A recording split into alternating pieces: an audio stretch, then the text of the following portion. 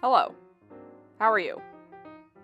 As some of you may know, it is currently May, which means the art world is currently in the middle of Mermay.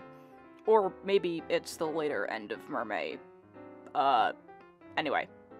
I have heard of Mermay, but I've never participated in it before, so this was definitely an interesting experience. Also, I did want to do a single piece, but I couldn't really get a concrete idea in my head, so I said, screw it, and the sketchbook spread was born.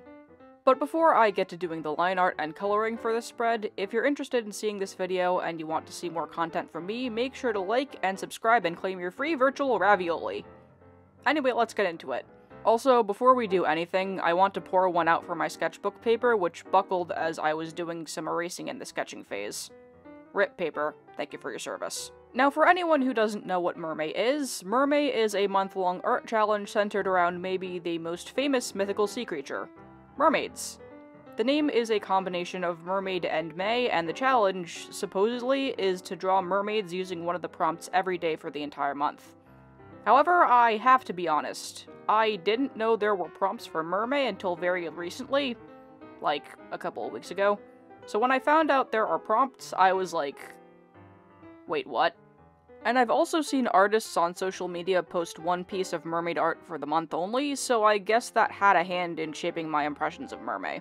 But as I said, I didn't want to do a single piece because I wanted to do a character concept sort of thing for a number of reasons.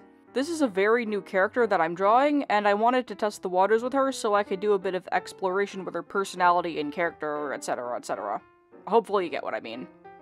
I did a brief look through the prompts list for this year, and two themes popped out to me in particular. Celestial and horror.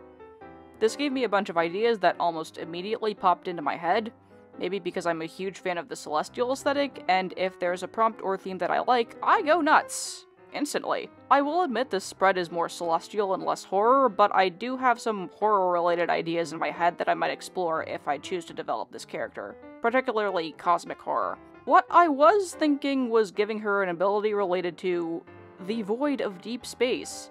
Because honestly, what's scarier than an endless expanse of darkness on the fringes of the universe, am I right?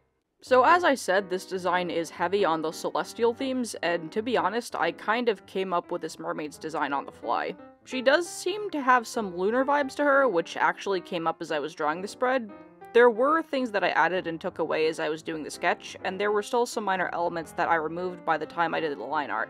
Since we're starting the video with the line art, I used a set of Winsor Newton pigment liners that I've had on me for a while now, ranging in thickness from 0.1mm to 1mm. It is possible to achieve differing line weights with the same liner, and my 0.8mm liner does allow for that a little more than the others, I think, but I like having all 5 on me when I'm doing traditional line art. As I was doing the line art, there were multiple screw-ups that I made. I think I'm like 90% convinced at this point that my hands work faster than my brain, but it is what it is. Originally, I was going to have the mermaid's head fins be more opaque, but I had already inked the back of her head before I could get to the fins. The biggest problem with traditional line art is that there is no Command-Z button to undo your mistakes like digital art, so the best thing you can do is adapt and work around those mistakes, which is what I ultimately did, after like a 30-second long existential crisis. There are certain areas that I went over a second time to make the lines thicker, while going in with the 0.1mm liner for any thinner lines like the highlights in the mermaid's hair and other places where thicker lines wouldn't really work. Man, she really needs a name, doesn't she? I feel like calling her the mermaid is gonna get old. Maybe something moon-related because of her motifs, I don't know yet. Aside from the line art, there are also areas that I wanted to block out entirely in black, particularly her void space energies, so I used a Faber-Castell brush pen since it would be a hassle if I used my regular pigment liners. If something is more convenient, you should probably use it. Saves you a lot of time. Once all my line art was done, I went in with a kneaded eraser to erase all the pencil sketches, and this time being extra careful not to make the paper buckle again like I did the first time. After all of that was said and done, it was time to once again harness the power of my funny pencil grip, and the magic of choosing color schemes to get to coloring the spread. I had an idea in my head of what I wanted the colors to be, and originally it was going to be more limited and more monochromatic, but I ended up adding colors as I went along, and decided to give some elements of her design more vibrant colors. I checked the inspiration website of all time, Pinterest, for some inspiration regarding the mermaid celestial theme, and also what kind of sea creature I was going to base her on. And I decided before sketching that I wanted to base her on the betta fish. I actually used to have a couple of them myself when I was a kid, and their tails are so majestic. So graceful. Anyway. I found a picture of a bluish-pink bettafish, and in my head I was like, yes, that's it. That's the one. As I said, I didn't want this spread to be in full color, save for a few places, like her eyes and her fins and tail. The latter two is where I used the inspiration from the fish I saw on Pinterest. Praise be to Pinterest.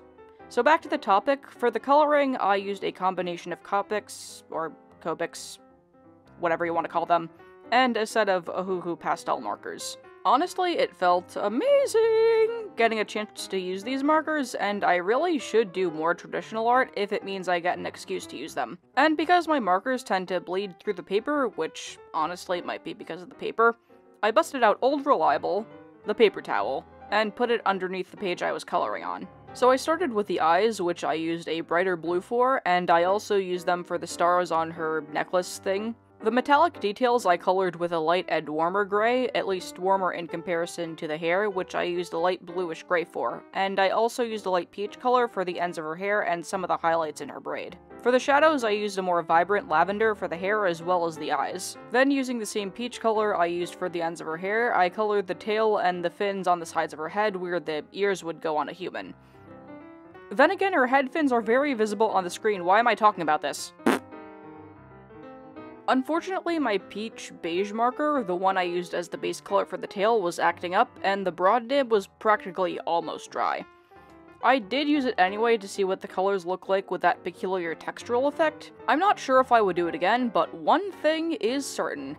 If college-era me saw current me doing that, she'd have an aneurysm! Anyhow, I then went over the peach color with 2 pink markers for the shading before using the vibrant blue I used for her eyes to add details to the fins and the scales. Then I colored her shirt with a number of gray tones, I made the bodice darker gray with lighter accents, and I made her sleeves and the scarf-looking things a lighter cool shade of gray with a darker gradient towards the bottom. And as you'll see by the end, I added a bunch of black speckles and stars to further give her that celestial feel. The last major thing I did before adding the finishing touches was make most of her arms this dark gray, almost black shade. I'm not yet sure if they're gloves or if it's some deep space kind of darkness going up almost to her shoulders. Maybe if I choose to explore this character some more, I'll figure it out. Afterward, I went in with a regular white pen to differentiate the 2 areas where the black colors were touching so her arm would stand out against that space spear thingy she's holding. While I'm thinking about it, one really has to beg the question of where a mermaid with space powers would live. The ocean like most mermaids, or traveling the bounds of space itself? But I guess that's another thing for the drawing board now, isn't it? Also, I won't lie, a mermaid in space would low-key be hilarious. Sea creature in space. To finish off the spread, I wanted to put some text in the blank corner on the left-hand side of the spread. It's not something I normally do, but this time it was a need. I did make a mistake with the first M, and immediately I was like, this was a mistake, but there is a way to fix just about everything, sort of. So I took a white acrylic paint pen along with some white acrylic gouache to cover up the heinous mistake I made. And then I touched it up with a blue marker. I think this is the first double-page spread that I've done, and I actually had a lot of fun with it, despite me stumbling in several places. This, as I said, was also my first time participating in Mermay, and I might do it again next year. Probably to do a sun-themed counterpart to this spread and this character design, or I might just look at the prompt list again. Either way, that's going to do it for this video. If you liked this video and you want more art-related content from me, make sure to like, share, and subscribe. I can also be found elsewhere on the internet, so make sure to check out the links in the description. And yeah, that's all I have to say.